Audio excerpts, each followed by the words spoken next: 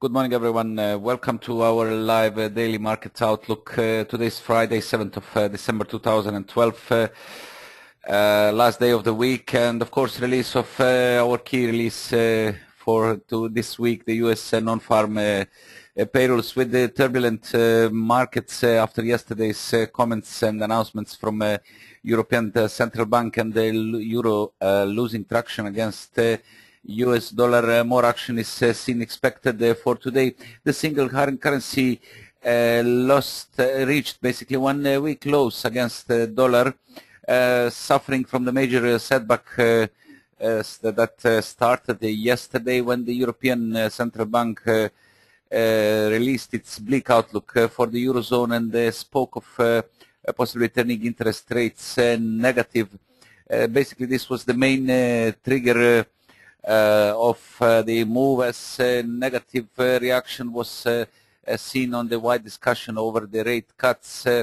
Also the President Draghi said that the ECB is operationally ready for negative rates. Also the Draghi said that policymakers talked about cutting its main 0.75% policy rate before opting to leave it on hold, even as it slashed forecasts for the growth. The ECB also touched the idea of cutting its deposit rates into the negative territory. As a result, the single currency initially lost 131 and then psychological 130 support, dipping as low as 129.30 this morning, with the negative tone and bears now dominating in the near-term structure, awaiting a release of U.S. data.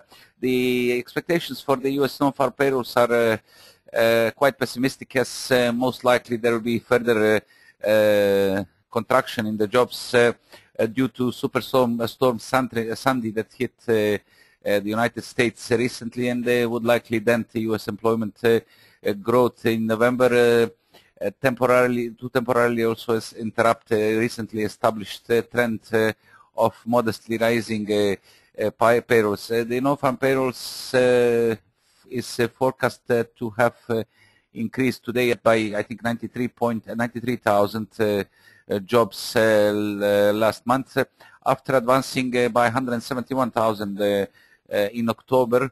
This was according to the surveys and polls, with the November's anticipated job count would be smallest in the 5 months. And of course, economists expect the slowdown will also reflect the effect of the late October storm, which battered the densely populated the east coast of United States, and probably snapback is expected again in December. Some comments, of course, saying that Sandy is going to depress payroll employment growth in November, but expectations is to rebound in December. This is what I said. These are the comments, of course, of some analysts.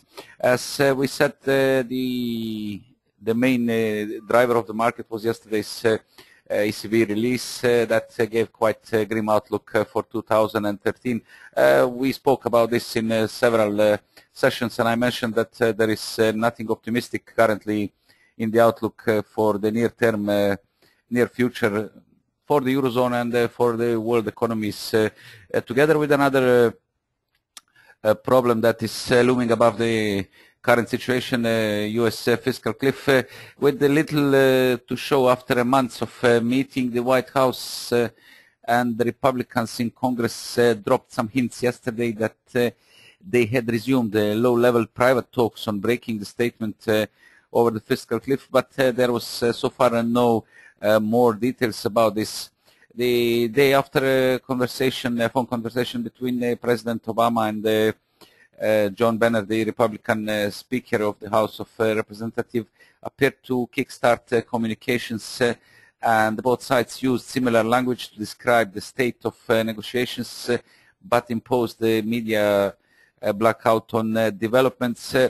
The good sign, at least some hints showing that they are trying to find a common language and move from currently dead end where they ended on quite opposite outlook for the solving of the fiscal cliff, with President Obama, of course, pushing the scenario of taxing also the wealthiest in America, that is having a strong opposition on the other side, hoping that some workable solution will be found. Otherwise, we said in the previous sessions that quite a negative impact and a bad impact will be seen on triggering the 600 billion tax cuts and the spending of public spending, cutting of public spending, pardon, that will trigger United States deeper into recession. From today's calendar, as we said, the most important release, of course, is the U.S. non-farm payrolls, but we're going to take a look at some other things, proudly presenting our new design, the calendar, that is much better than the old one, and I hope we are not going to have any problem anymore. The trade balance from Australia and France came out so far with the data, important data to come, manufacturing production from UK due at 9:30 GMT. Forecast is minus 0.1% compared to a positive plus 0.1% seen in the month of September. Industrial production is expected to improve by 0.9% compared to a draw of 1.7% in September. ECB President Mario Draghi is due to speak at 10 o'clock GMT. German industrial production is due at 11, slight improvement as today's forecast is minus 0.4 compared to minus 1.8 in the month of September.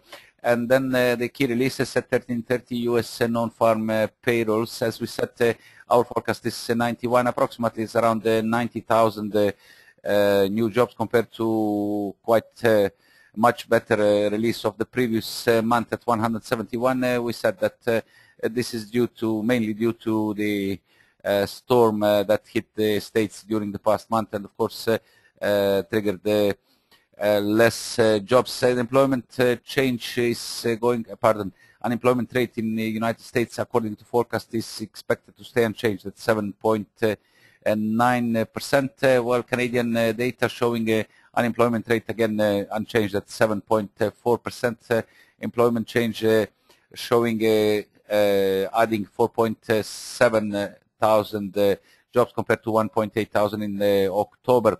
And then finally the releases of at the end of the day, US University of Michigan consumer sentiment, that is according to the forecast in December is expected to decrease slightly. 82.1 is the consensus compared to 82.7 of release for November, and that will be all for today. Of course, the main focus remains on the US non-farm payrolls data, and most of investors are in sitting and waiting mode to see, although markets are still quite active, that we will see in our technical outlook that follows, showing the euro on the hourly chart, a strong reversal of 131.25 2 days ago high, with the lower top at 130.85 on the brief break below 131 as psychological support, confirmed the failure swing and the acceleration through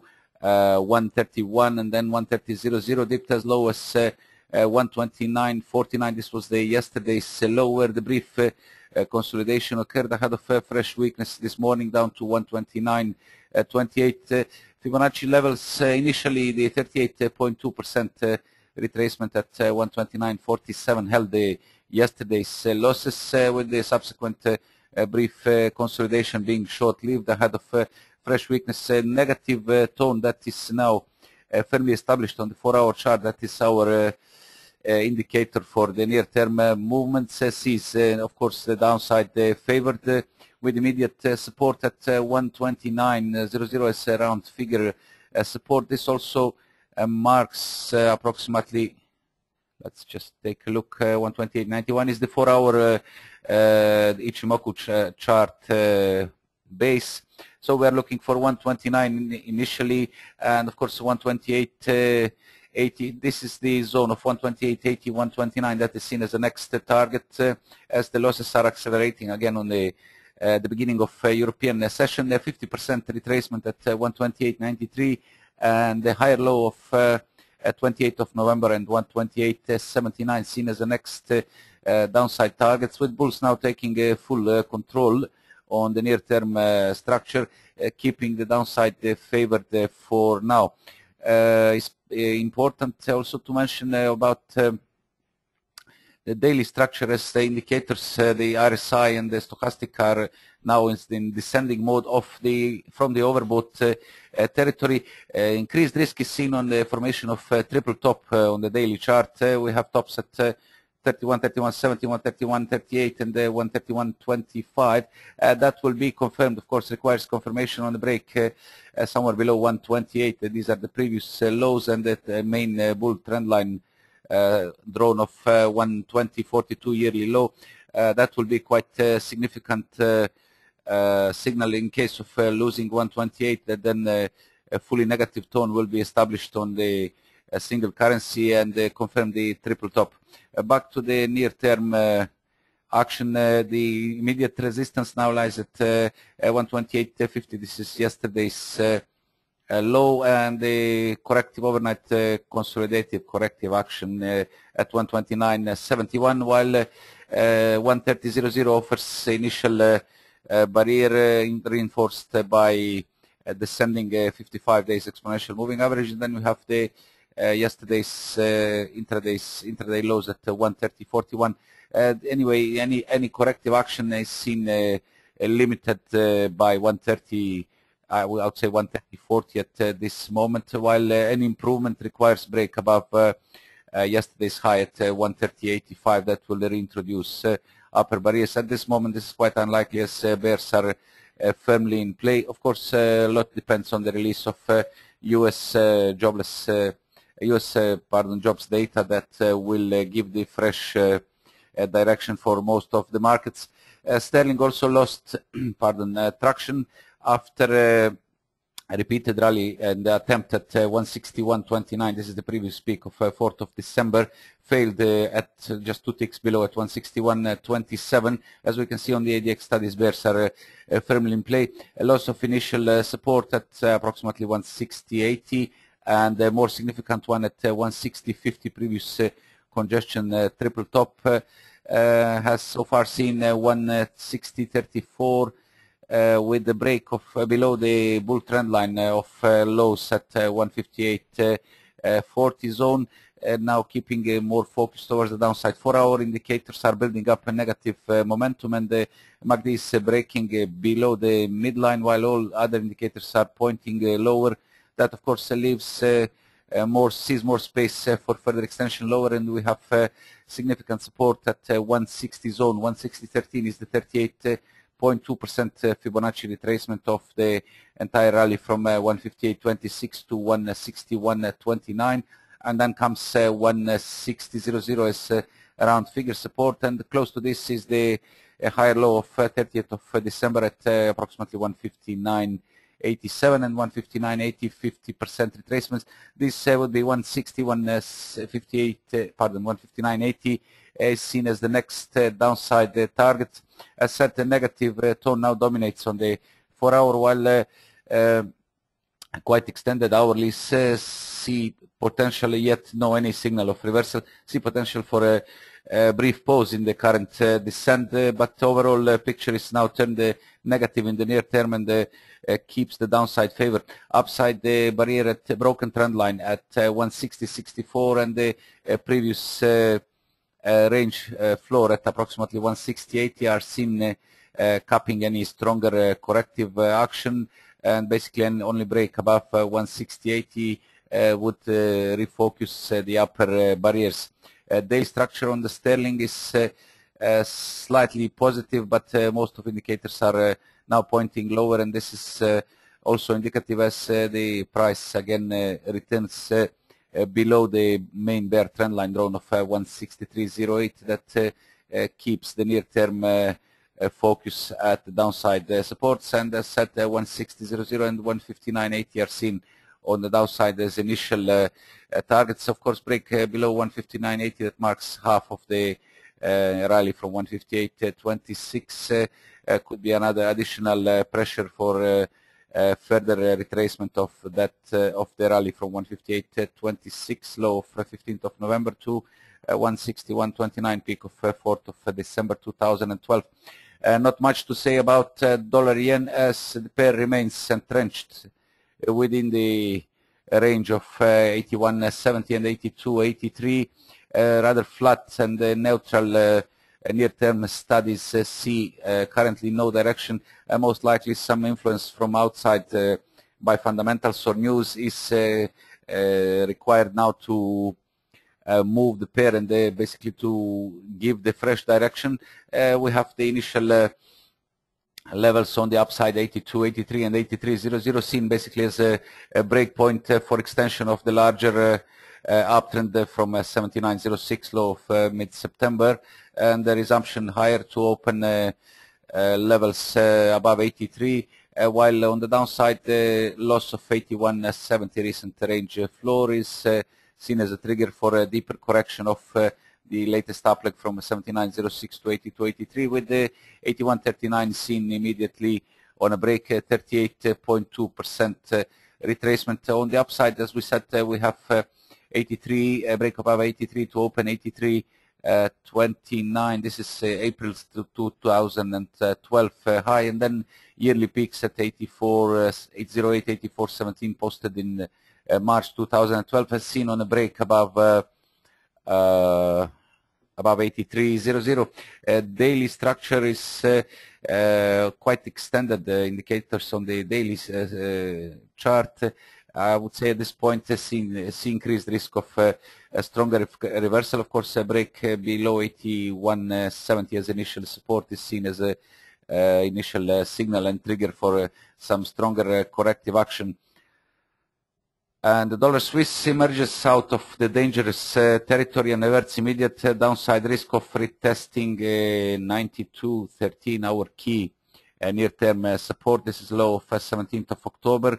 On yesterday's fresh and strong rally through 93.00, this was initial barrier, also descending a 55 days exponential moving average that capped the upside during the past week or so, with the break above this and the more important 93.39 previous high of 28th of November, and the 38.2% Fibonacci retracement of the down leg from 95.11 to 93.39, with 93.55 seen so far, averting immediate downside risk, as I said, and opening way for some stronger corrective action. Next upside target stands at 93.75. This is 50% retracement, with the bullish structure seen on the 4-hour chart, despite approaching overbought territory, seeing a potential for a test of this level and a more significant 94.00, where we have the round figure resistance, 61.8% retracement of the down leg, and of course it's a 200 days moving average currently at 94.20. Basically break above these levels is required to signal fresh strength and possible return up to the recent range tops at 95.11. As we can see on the daily chart, basically the pair is still entrenched within the range of 92.13 and the 95.11, consolidating the stronger fall from 99.70 high of 24th of July, as current bounces still could be seen as corrective, as daily indicators are still I would say in the negative territory, but all pointing higher, seeing potential for some corrective action. Of course, break above 94, 94.20 is required to confirm this notion. Otherwise, could be could be seen as just a corrective action and risking a lower top ahead of a fresh reversal. Near term, said tone is positive and keeps the upside favored, with the 93.75 and the key barrier set 94, 94.20 seen in the near term focus, while on the downside immediate support 93.15. This is the overnight consolidation low, and then 93.00 previous peaks now reverted to support, and should also reinforced by ascending 55 days moving average on the 1-hour chart, and should contain any stronger dips in order to keep the near-term bullish structure intact for possible test of our upside targets 93.75 and 94.00. That's all from currencies. Let's take a look on gold. That is in a brief corrective action of fresh lows at 16.84 and 85, attempting to build the base actually in the near term as the price regains 1700 as reference resistance, initial resistance, but so far hourly studies start to point lower. It's now at attacking the attempting basically the bullish crossover of 20 over 55 days exponential moving average that should hold the downside in order to provide some stronger recovery action. On the 4-hour chart, the negative tone is still dominating, though the indicators are slightly in the some of indicators are pointing higher, while RSI and momentum started, the rate of change also started to point lower. Seeing not much potential at this point for some stronger recovery. Basically, we need to see the regain of 1710, 1708, 1710 levels, previous lows, and where is also the 55 days exponential moving average on the 4-hour chart in order to signal some stronger corrective action and prevent the pair from further sliding. Otherwise, we break above 1705.06 as initial seen as a trigger. Otherwise, risk remains at the downside as a failure to regain these levels would risk a lower top and the fresh extension lower. We already have levels that we are looking for. The previous lows at 1687 Fibonacci expansion of the latest down leg from 1752, and then roll lows at 1684.85. Loss of which to open our key support at 1672 low of 5th of November 2012, and 61.8% Fibonacci expansion that is seen as our near-term target, with the daily structure still holding the negative tone despite a reversal attempt seen on the stochastic. More focus at this point is seen towards the downside as current move would be described as consolidative corrective, as long as initial barriers at 1710, 1712 hold, stay intact. Otherwise, break above here could be a signal for some more significant corrective action, and open important barriers at 1722 and 1731, regain of which is basically required to shift focus higher. Otherwise, any rejection below 1710 is seen as risk of lower top and a fresh attack towards our recent lows at 1684 and 1685. And finally, the crude oil. Negative structure is now being confirmed on the denting of channel support at 85, 86. I think yesterday in the written technical analysis I mentioned that the price is poised to test this level, and basically it happened, denting it, dipping down to 85.67, just below 76, just above, pardon, 76.4% retracement of the upleg from 84.05 to 90.31, with bounce higher, regaining levels above, holding steady this morning above 86.00. A negative tone on the 4-hour chart with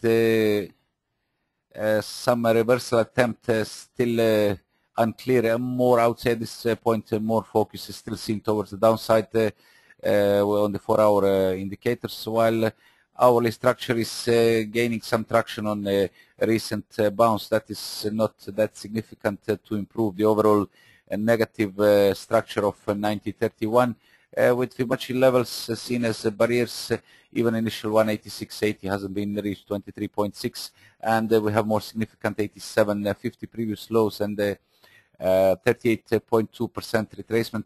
Minimum regain of minimum this level 87.50 is required to avert immediate downside risk. Basically, the main risk is seen on the clear break below the range floor and the recent lows at 85.35 as the price approached it on 85.67. That would probably signal end of corrective consolidative action of 84 0.05 and refocus the downside the levels, the recent base of the strong descent from 172 mid-September peak down to 84.05 low of 7th of November 2012, unable to break our initial barrier at 90.00 and 90.40, 38.2% of 172 to 94.05 still keeps the downside vulnerable. And of course the negative tone has been confirmed now on the sharp reversal from 90.31 where the gains were limited by the channel resistance, losing all relevant supports and dipping slightly below the channel support. That could be seen as a risk of further weakness. As said,